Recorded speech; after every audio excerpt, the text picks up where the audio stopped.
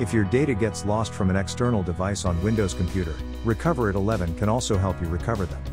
The external device can be an external hard drive, memory card, SD card, digital camera, drone camera, USB flash drive, music player, sound recorder, and so on.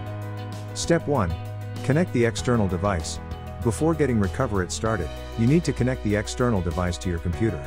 It can be your cameras, mobiles, USB flash drives, SD cards, etc. Make sure that it can be recognized or detected. Step 2. Select the external device. To recover lost or deleted files from the removable storage media, please select the device as the target location. And then hit on the Start button to move forward. Even though the partition on the device has got lost, you can still use Recoverit to bring the lost data back. Step 4. Preview and recover files.